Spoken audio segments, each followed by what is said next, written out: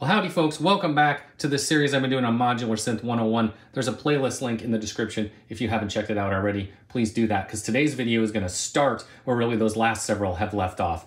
And what we've got here is a basic synth patch patched up, and today we're going to talk about modulation. So if I hit the start on the sequencer here, we've got our pitch going to our oscillator and our gate going over here to our envelope. Our envelope is controlling a VCA, and of course our output from the oscillator going into a low pass filter and then into the VCA. Same basic thing we've patched up in the last several videos.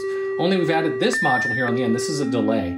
So if I bring up the level on the delay, you should start to hear those repeats happening, giving it a little mood. So what does modulation mean? It's simply using a module or a signal to control another signal. So you might be saying, wait a minute, does that mean that you're modulating the VCA with the envelope right now? Yes, that is exactly right.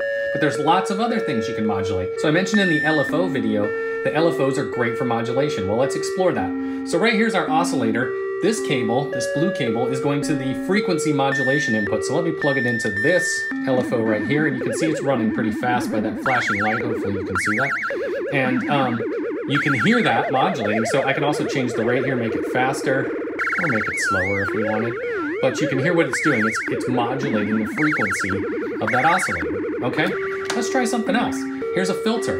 Let's plug that filter into this LFO, and again, it's running at this rate. Hopefully you can see that. But so you can hear it sort of modulating that filter, and then we can control the strength of that modulation with this knob. Let me turn that back to about there, and we can hear that, okay? We can also modulate our delay.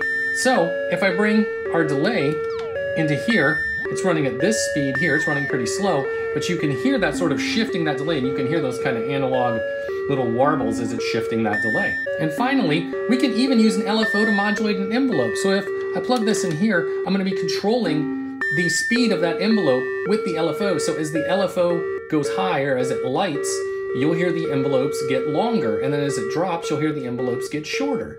So there you go. But here's the thing with modulation. You don't have to modulate one thing at a time. Let's modulate all of this at once.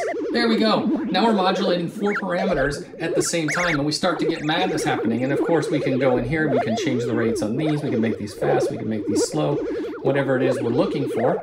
But you notice that that's exactly what we're doing. We're modulating different parameters within the synth. That is what modulation is and why everybody likes it so much.